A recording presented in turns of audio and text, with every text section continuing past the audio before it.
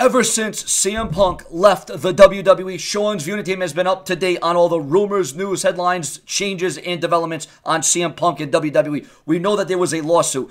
As seen on ringsidenews.com, remember to share, subscribe, smash the bell, and refresh my YouTube channel multiple times a day. WWE is currently in the middle of a $1 million defamation lawsuit against CM Punk and Colt Cabana.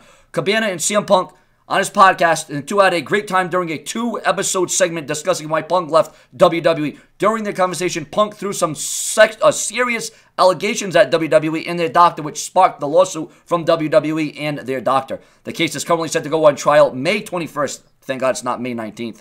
There was an entry in the court documents on June 27th, 2016, which included the date, and since they have exchanged information and prepared for the case, the latest activity was a disposition filed by attorneys on behalf of Dr. Chris Amen on April 5th. Therefore, it seems like they're gearing up to go to a different war, a different kind of battle in the courtroom. So as you can see, this is a very serious situation, and I can guarantee you right now, I mean, there's been other lawsuits by other entities and companies and wrestlers in the past, but this right here, ladies and gentlemen, has makings of something that is not going to be remarkable. I'm sure this isn't going to be all glitter, all glitz and glam. This is going to hit the fan. And viewers and subscribers, I am the Brash Man, and I will not be overtaken. What do you think about the developments and the updates between CM Punk, WWE, the lawsuit, not in a wrestling ring, but in a courtroom? What is going to happen? What is to come of this? Viewers and subscribers, share my videos on Facebook and Twitter. Have no fear, I am here. Stay up to date with all the updates. Refresh, subscribe, turn on all notifications, and smash that bell.